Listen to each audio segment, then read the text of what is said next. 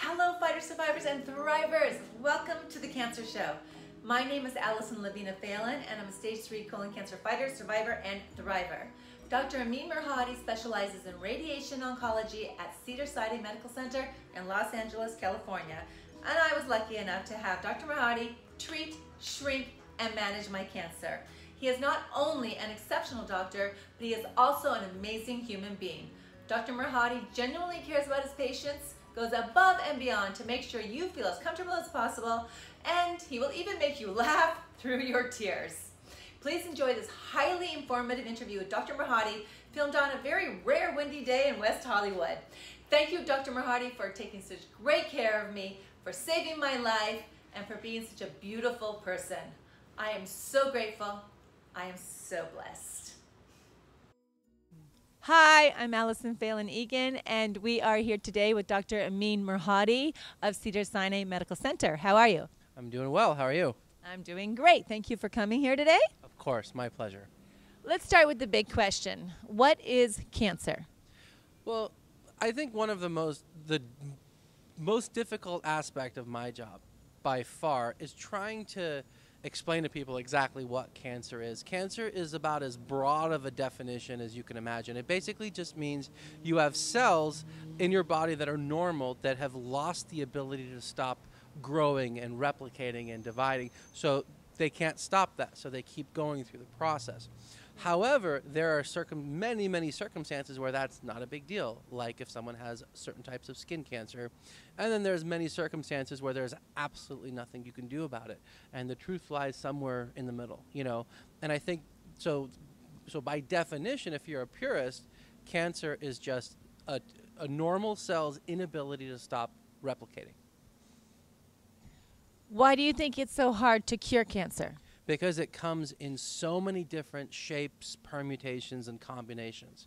You know, you'll have certain types of tumor cells that might be susceptible to radiation or chemotherapy or, you know, targeted therapy, and you might kill off those tumor cells with those types of therapy.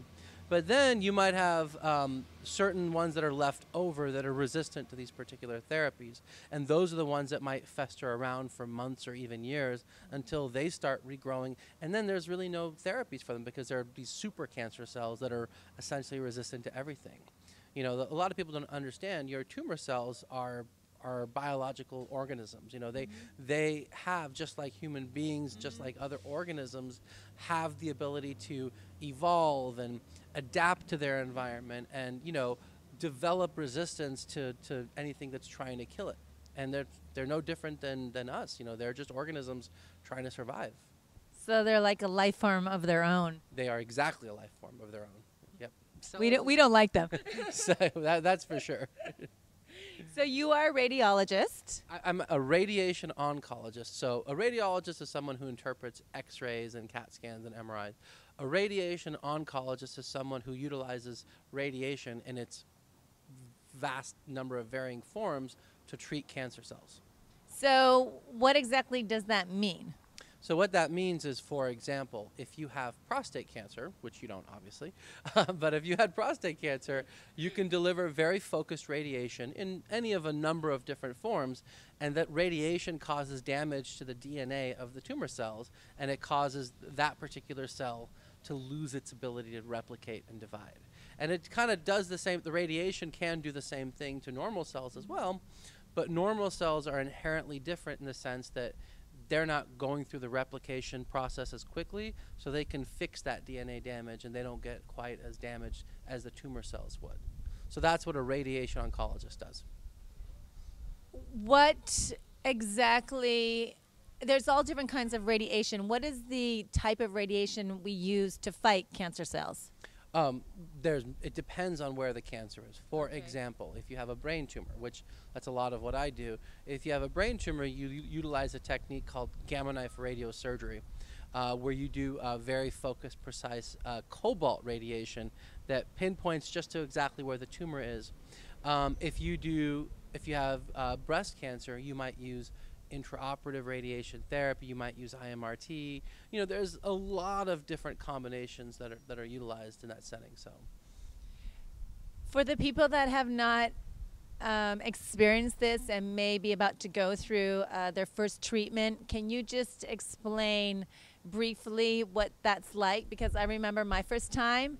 I mean, it was interesting, but you know, it's a little daunting. Like what you get used to it after a while, but like your first appointment after they measure you and they do that and you go to actually get the radiation, can you just take us through that for a second? Well, 80% of the anxiety is just associated with the unknown. All you hear is radiation and cancer, and people just feel compelled, you know, to freak out. Yeah. As I would if I didn't, you know, study it for 20 years. But you know, the process involves, you know, you have to get set up and mapped out for the treatment, and then, you know, we have to, as radiation oncologists, we have to make sure we're targeting the area properly. And you know, the good news is the side effects are usually very minimal for radiation therapy, depending on what area you're treating and what the circumstances. They can be, for the most part, very minimal. But then again, you know, the outcomes can vary depending on what type of tumor you have. But for the most part, most of people's anxiety is just associated with not knowing what to expect. I remember the first time when I came down, and it's underground, and you go and you lay down on a bed. You think it's like a massage bed. It's very hard. And then they line you up perfectly. And then there's a laser beam. And then this huge machine comes over you. And then they tell you to hold your breath. And I'm just praying the whole time. Like, I'm going through my mantra.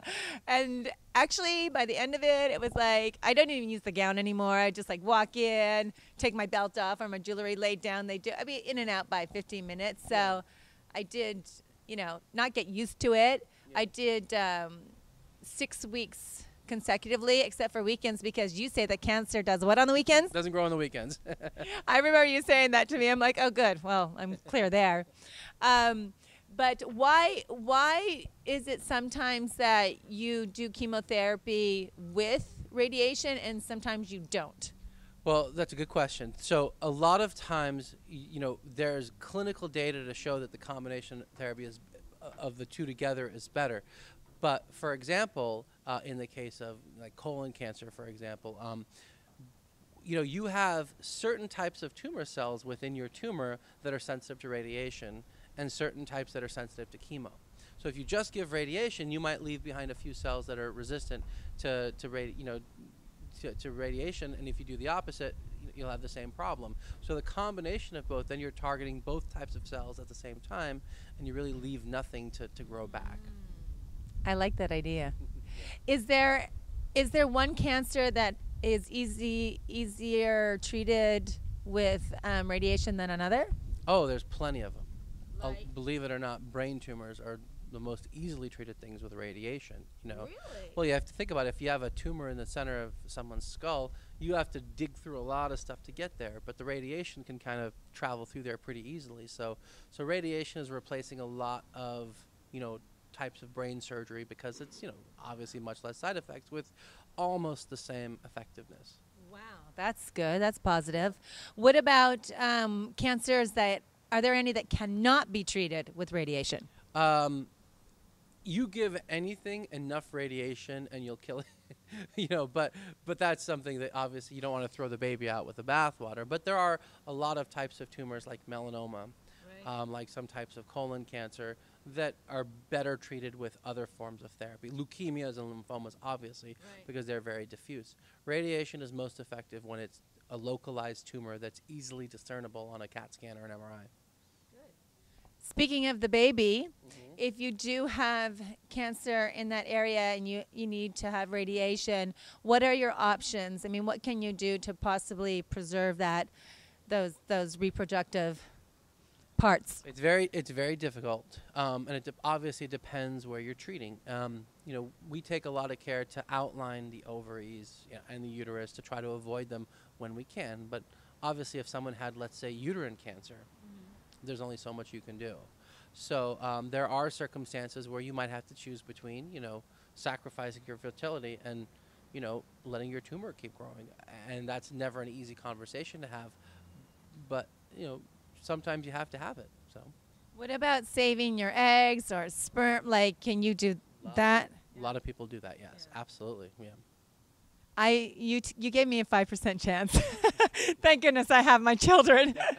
But for those of you that don't, I mean, there's still hope. There's definitely hope. Absolutely. Yeah. Oh, absolutely. What would you consider, like, if you go in and you radiate the cancer, is that, and it's gone, is that considered a cure? Like, are you cured at that point? Cure is a very, very lousy definition of anything. You know, there's no real definition of cure. If someone had, you know, let's say breast cancer, and you gave them radiation therapy, you did surgery, then you give them chemotherapy and then radiation, for example, and then you get a mammogram 6 months later and there's nothing there, it's not really wise to say you're cured, because that kind of implies, you know, implicit in that definition is, oh, I don't have to worry about anything. But that's not the case. You have to continue on getting your mammograms every 6 months. You have to continue with your breast exams, and you have to keep monitoring it. It's almost, I mean, it's a bad analogy, but I hate to say it, but it's almost like people who go to Alcoholics Anonymous. They will always say, I'm an alcoholic. And it's a bad stigma to attach to it, but you need to, if someone is a cancer patient, they need to understand that there's something in their body that isn't quite right, and you need to stay on top of that to make sure you nip it in the bud if it happens again in the future. You have to take care of your own health. Undoubtedly.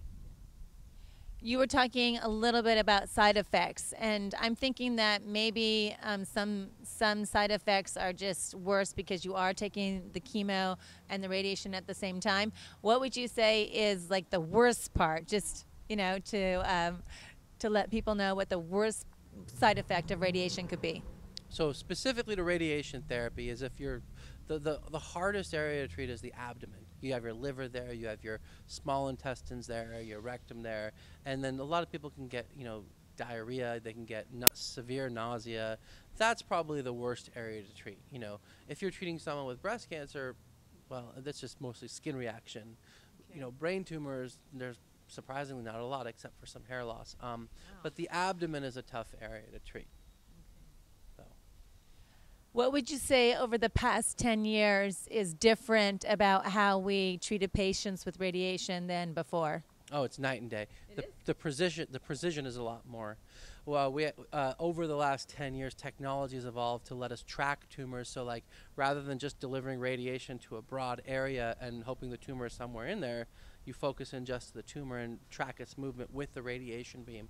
That's something that's hit the scene over the last few years. That's very, very, very promising and exciting. And what are we moving towards? Like, what could make it even better? So different types of radiation. So right now we just use good old-fashioned X-rays, and without getting into the science behind it and, you know, boring you with it, so to speak, they're developing, you know, technology using heavier ions like protons and carbon ions and things like that, and those have kind of better radiation dose distribution. So if you combine enhanced accuracy, motion management, and better particles for radiation, you're going to get much better outcomes down the road.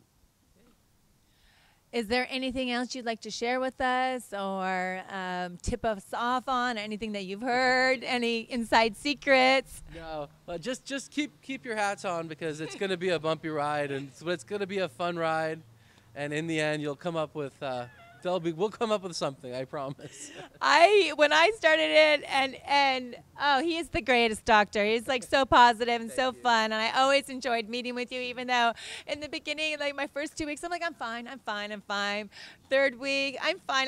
The fourth week, I was down. I was like, help me, somebody. So it took a while for it to catch up. That's another thing that's kind of like, you should know, is that it doesn't always hit you right away, because I kept thinking, oh, I'm going to breeze through this. I'm fine. But it does, you know, for sure. It grows and it gets, you know, and then I was bad for like another 3 weeks. So it kind of like split up, and then I started to heal. I remember I'm like, how long is it going to take me to heal? And you're like, 3 to 6 weeks. I'm like, huh?